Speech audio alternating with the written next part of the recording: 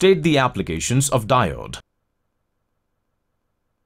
Consider a circuit with diode as one of its elements. We know that when diode is forward biased, it behaves as a closed switch, allowing current to flow through the circuit. We also know that when diode is reverse biased, it behaves as an open switch and does not allow the current to flow through the circuit. This difference in behavior of the diode when forward biased and reverse biased allows it to be used in various applications.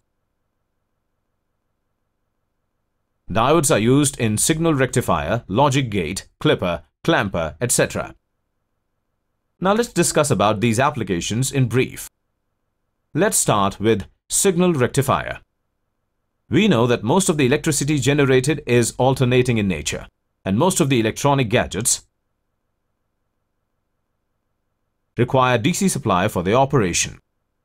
So AC supply should be converted to DC supply.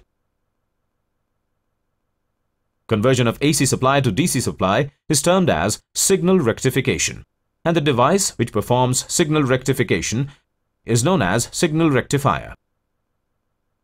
Logic gate is a circuit which consists of diode, two power supplies, and a bulb. Diode is placed between the power supply and bulb. We notice that the bulb continues to glow till both or any of the power supply is active,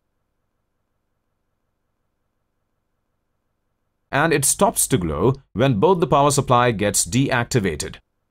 Thus, diode allows the current to pass through the bulb till any or both the power supply is active.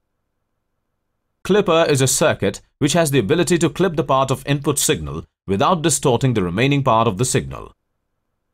And clamper is a circuit which has the ability to clamp the input signal to different DC level. Related terms are